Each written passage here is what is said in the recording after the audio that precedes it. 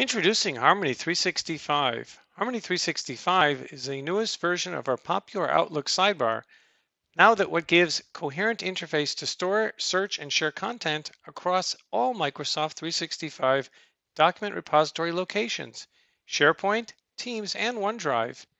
Here's a short video demonstrating some of Harmony 365's exciting new features. You'll notice the familiar Outlook window.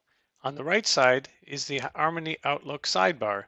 In the new version, Harmony 365, you'll notice that you have access to not only SharePoint, but also Teams and OneDrive, as well as new entries for favorites and recent. We'll look at some of these features and see how it's easy to both upload and classify documents and emails in any of the Microsoft 365 locations, but also it makes it very easy now to find that information that may be spread out all over the place, which is big news because when you're working at home or working in a hybrid fashion like you are today, it's very hard to find information because it gets scattered. Harmony introduces new search features to be able to help you to find that information very quickly. Let's take a look at some of these new capabilities of finding information. If you're familiar with Harmony, you'll know that we've always had the ability to look at different SharePoint sites, but now you also have the ability to traverse and locate different team sites and different team locations and drill down to get to channel where you can find files in different channels, as well as being able to do the same in your OneDrive. Additionally, now in Harmony 365, we've also added the capability to find your recent items. So your recent items might be recent locations, or they might be recent documents or emails. And you can find them very simply by going to the recent section. And if you want to right click on an item, you can actually go directly to the location in the Microsoft 365 and find it. As you see here, it's in the Accounts, Documents, General, Email Teammate. We find this document that I was looking for in the recent locations. Taking advantage of Microsoft's new capabilities, you also have the ability, going back to the top, of looking at documents that are shared with me. So these are the new share capabilities that Microsoft 365 introduces, and there's the ability to find those documents right there as well. Using favorites, it's easy to upload documents and attachments directly to locations that I use frequently. So here I'm going to show, I take this email from Harmon Young, and I'm going to drag it across to a favorite location that I use frequently.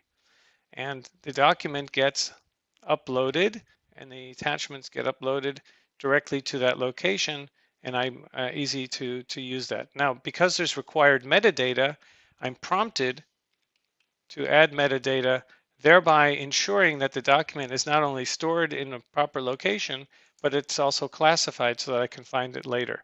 We're going to show briefly how you can find information using metadata with new Harmony 365.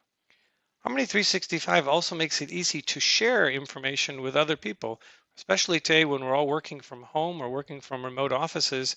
It's very difficult to be able to get information or help people. And now with Microsoft 365 and Harmony 365, it's easy to share information.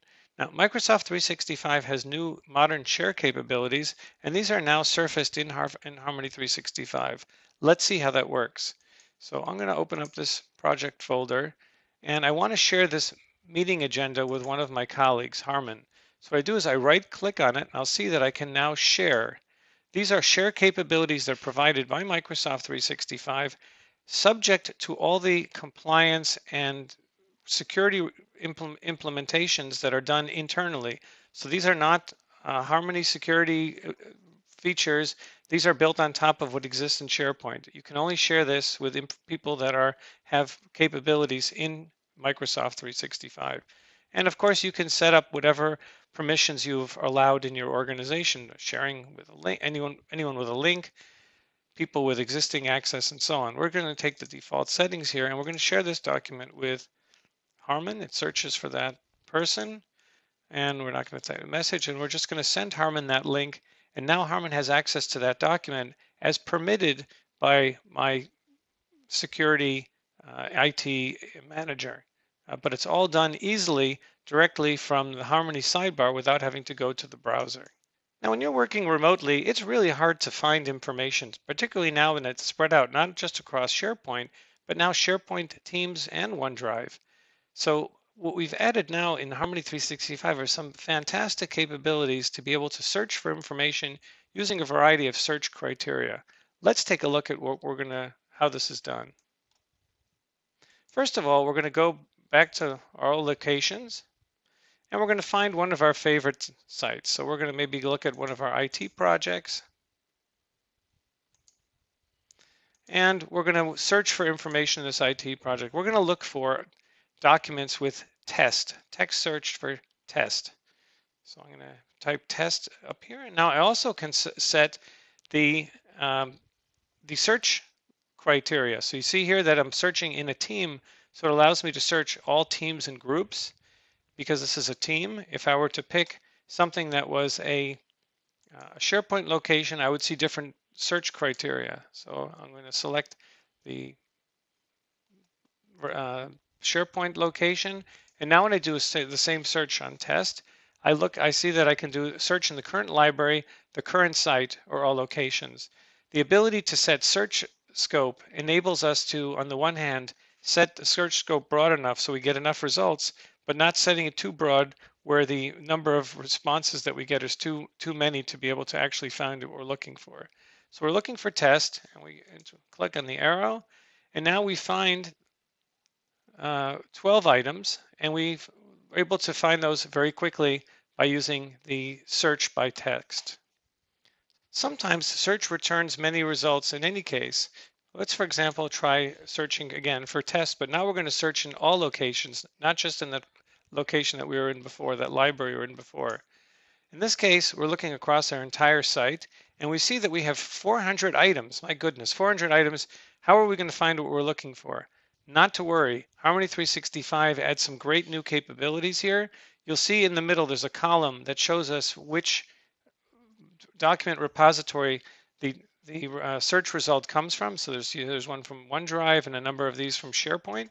But if we want to filter on this, we can right-click on the filter at the top, and we see that there are results from OneDrive, SharePoint, and Teams. So let's look at what we have in Teams. Let's see if there's any documents that we want to find in Teams. And here we see that there's a small number of them, and we can find exactly the site name, and by right-clicking on it, go directly to that location. So we can very quickly zero in on information, even though it might be spread across many different locations. And while we're working at home, that's a really important capability because it's very hard to reach out and ask colleagues for help when we're isolated and working on our own.